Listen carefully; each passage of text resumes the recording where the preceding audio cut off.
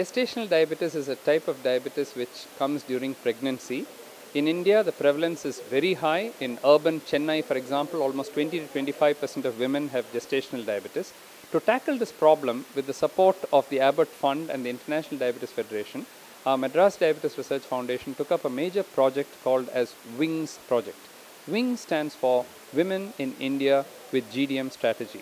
More than 2,000 women were screened for gestational diabetes, and all those who had gestational diabetes were treated using a new model of care which was developed through the WINGS project. I'm very happy to say that the results have been quite spectacular, and these women achieved outcomes which are very similar to women who did not have GDM. More importantly, 96% of the women came back for follow-up, which is a record of sorts. There have been a lot of learnings through the WINGS project. A lot of tools have been developed as a result of the WINGS project, and all these will be presented at a major international update on gestational diabetes mellitus, a conference which is going to be conducted tomorrow and day after tomorrow at Hotel Hilton. At 10:45 tomorrow, the Health Secretary will be inaugurating this conference. More than 400 doctors have already registered for this Congress, and we have faculty coming from all parts of India and from many parts of the world, including the famous Dr. Donald Couston, who is considered as the father of gestational diabetes. He is also there, and he'll be giving a lecture at this meeting. We also have representatives of the International Diabetes Federation, the World Health Organization, the American Diabetes Association, and many national associations who will be participating in this. We'll be presenting the results of the WINGS project first to the Government of Tamil Nadu and then to the Ministry of Health of the Indian government, so that the messages learned from WINGS project can be disseminated all over India. And later this year, at the International Diabetes Federation Congress at Vancouver, these results will be presented at 2 sessions, one in the main Congress and one through a satellite meeting to the whole world. So that what has been done here in Chennai at the Madras Diabetes Research Foundation through the WINGS project can be disseminated all over the world. So we're very happy that we've been part of making history as far as gestational diabetes is concerned. Hi, Andy Wilson with Abbott Fund. We're very happy to support innovative models that help bring gestational diabetes to the forefront.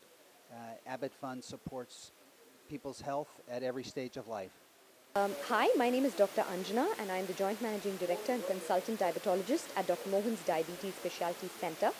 And today I'm going to be telling you a little bit about gestational diabetes and the WINGS project, which has been done in association with the International Diabetes Federation.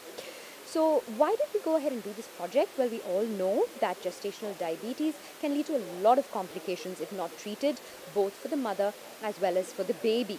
We also know that those with gestational diabetes have an increased risk of developing full-blown type 2 diabetes in the future.